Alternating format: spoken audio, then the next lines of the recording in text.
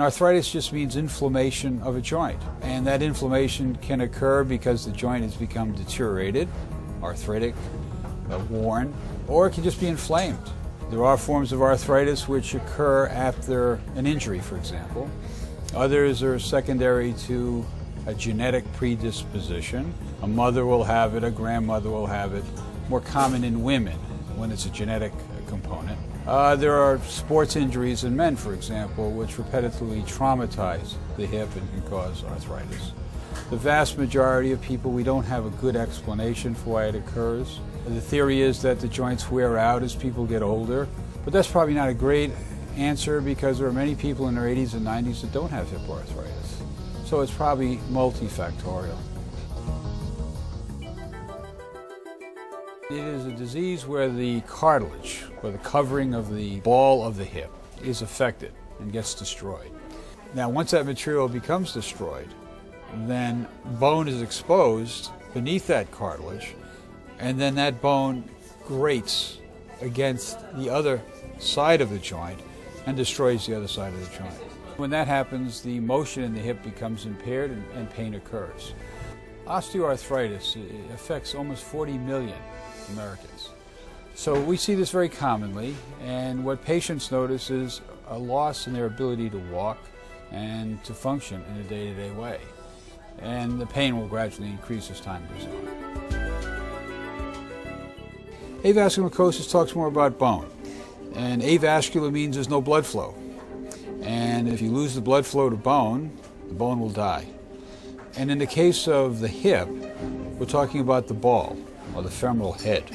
The way I like to describe it to a patient, it's like you had a ping pong ball, and you took your thumb and you put a depression in the ball.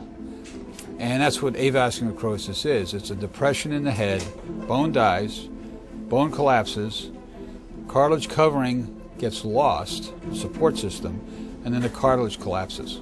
Because the joint no longer fits, you get wear patterns to destroy the joint. Many times, for necrosis, we end up replacing the hip. Sometimes, even if the incongruity or the depression is not that significant, the pain is so intense. Avascular necrosis talks more about bone. And avascular means there's no blood flow. And if you lose the blood flow to bone, the bone will die. And in the case of the hip, we're talking about the ball, or the femoral head. The way I like to describe it to a patient, it's like you had a ping pong ball, and you took your thumb and you put a depression in the ball. And that's what avascular necrosis is. It's a depression in the head, bone dies, bone collapses, cartilage covering gets lost, support system, and then the cartilage collapses. Because the joint no longer fits, you get wear patterns to destroy the joint. Many times. I think early treatment of arthritis is important, so that if it is identified early on, I think treatments are available which can delay the progression of arthritis. Body weight is an issue and a problem. The increased load on a joint definitely accelerates the deterioration of the joint. So if you want to avoid arthritis or avoid the progression of it, you want to keep your body weight under control. Exercise is important. You want good muscle power about joints, particularly if you start to develop arthritis. I think that will delay the progression of it if the joint is in good muscle tone. An X-ray is the benchmark, and an X-ray will define very early on if the joint is arthritic or not. And we'll see it very clearly by narrowing of what we call the articular space, which is where the cartilage is in the joint.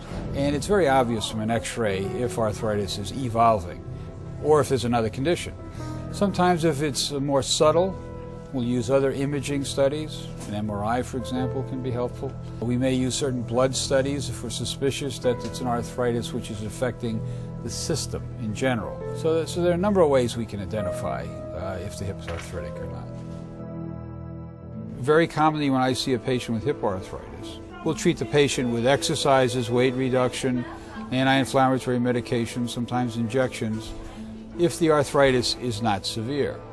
I mean, surgery is always the failure, really, of all other forms of treatment. However, if the patient comes in, is disabled, has severe pain, and if the X-ray really confirms that the joint is destroyed, then many times there's no other option except for hip replacement. I mean, a way to look at this is arthritis really has got two separate characteristics. One is the inflammatory component, and one is the mechanical component. The inflammatory component can be treated with medication, injections, and some of these conservative measures, and the patient may get better. Once the arthritis in the hip, for example, has become advanced and the problem is mechanical, then the only way you can deal with it is to fix the mechanics, and that's a hip replacement.